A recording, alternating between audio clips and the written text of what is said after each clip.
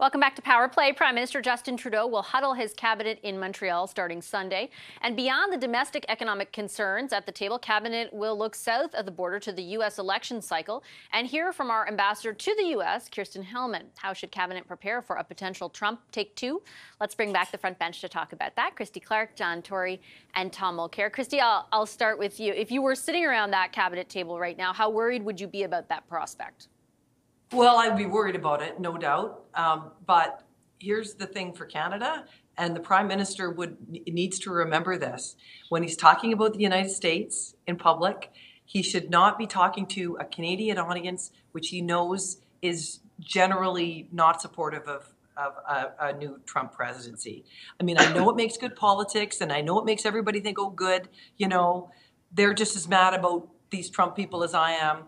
The reality is the Prime Minister's job is to manage our relationship with the United States to the benefit of Canada. So what he should be saying is not, oh my God, this is going to be bad, which is, okay, not exactly what he said, but a short précis of it. I think what he should be saying is, as Canadians, we are Americans' best friends. They are our most important trading partner. They always have been our closest relationship in the world.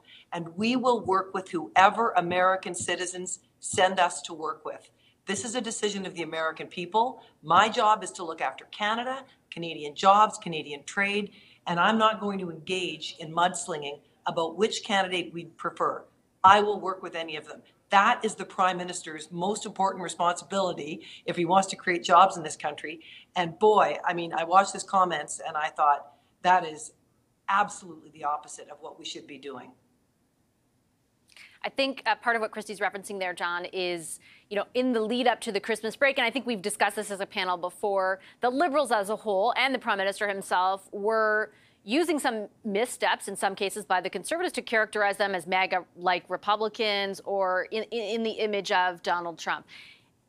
Politically, I think we all understand how that could work for them. Is there a risk in doing so, given that they might have to, as Christy lays out, work with Donald Trump again in the future? Definitely. And I think Christy's 100% right. And, the fact is, there's a way in which you can talk about the misstep that Mr. Poilievre had, for example, when he was holding up that Ukraine trade deal, claiming there was a carbon tax in there somewhere, without making reference to the United States and MAGA and all that stuff. So I think they can still, point out the inadequacies or the shortcomings of their opposition without tying it in, because I think they make a great mistake by always tying it in to things that may appear to be or be intended to be a reference to Donald Trump. But, in answer to your principal question, is this a problem for us? I mean, it's a severe problem. And I think it's a severe problem on just the state of our own democracy. If the one right next to us, arguably the most successful one in the world, is in trouble, it's a huge problem potentially on trade. We've seen that. There's things he tried to do last time if he got reelected that, he might well try to do again. It's problems with regard to security and defense. So it's a big problem, and they would be well advised to, as we say, talk about those substantive issues, form up a team again here in this country to deal with it, with relationships, but not get sucked into, kind of demonizing people south of the border. Because as Christy said, it's the job for us to sort of say we're going to work with them and to unite Canadians as opposed to demonizing anybody south of the border, much as we might like to do it. It's so interesting. Right. It's so interesting to think back, Tom, to the first iteration of President Donald Trump and the strategy employed by Canadian politicians, the sort of Team Canada approach, the efforts that were made to get close to and develop relationships with people around him. One of the big takeaways as we watch everything unfold south of the border is those people aren't around him anymore. Many of them have either turned on him or testified against him or are just staying the heck out of the way. And there are a lot of people around him who are it seems less willing to say, hey, that's not something you should do, or, you don't want to break off that relationship with Canada or your other allies. They're largely sycophantic towards him. How much of that a worry would that be for Canada, given the significance of the relationship between our two countries? Well, it's kept creeping into the debates. Vivek Ramaswamy was one of them, but there were several candidates who at different times said, well, we don't look only at the southern border. We should be looking at what's happening on our northern border as well. So we've become a thing in American politics. And say what you want about Trump, but he's got a long memory. And, there were a couple of times when Mr. Trudeau really got on the wrong side of him, in my memory, most importantly, after the G7 summit in Charlevoix, Quebec, when Trump was back on Air Force One. Trudeau went before the cameras, started slamming Trump But unfortunately for Trudeau, Trump was watching him live on TV, and Trump blew a head gasket. Now, that's something that he likes to do. But this is, to Christie's point, this is the most important relationship Canada has. And so there will be an occupant of the White House who may well turn out to be Donald Trump part 2. And we're just going to have to deal with it. On trade, we did super well.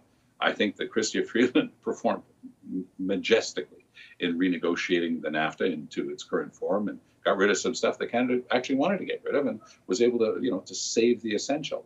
But we've got to have that level of engagement.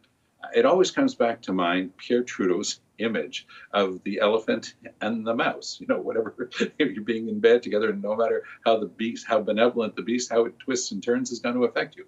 Everything that happens in the States is going to affect Canada.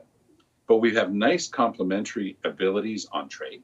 We've got a long history of understanding and working together. We've got a heck of a lot more in common than we have differences.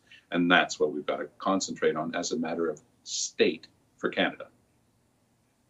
I have a few minutes left, and I wanted to just quickly ask you more broadly, Christy, about the political impetus behind the cabinet retreat this weekend. This idea that, should there be another reset required heading into 2024, and if so, what does that look like? Like, what's your impression of how politically important this retreat might be for this government?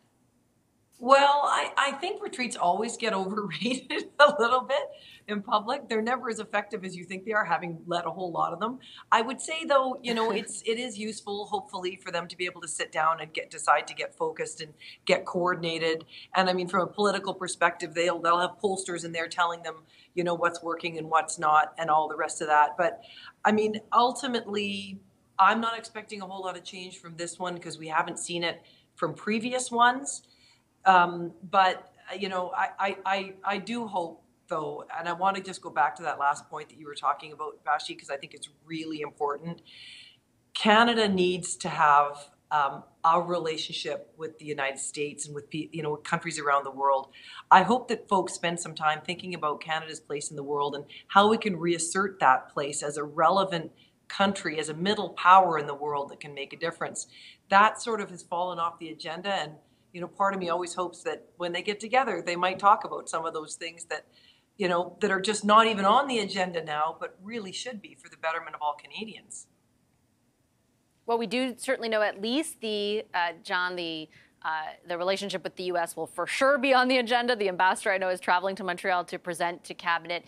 I'll give the last word to you. Your thoughts on the potential political impact, if any, of this retreat? Well, it's tough because the two things that they need to, deal with the most, I think, namely the state of the economy and seeing some improvement there, and these kind of puddles they keep stepping into, something like the Prime Minister's vacation. It's not entirely that one their fault because he did try to follow the rules, but these just distract from any attempt to get back on track. And then if you've wanted to have some other message coming out of the retreat, it's probably not going to be that you wanted to deal with the refugee issue. I think you need to deal with it. So I think the ability they have to control any kind of new reset message coming out is hard. And I come back to what I've said before, which is I think in the winter and spring months, they need the economy to turn around, interest rates to start to come down, and they need to stop having these distraction type stories that take people off whatever message they want to get out, which sure isn't about the kind of trivialities that end up getting endlessly debated.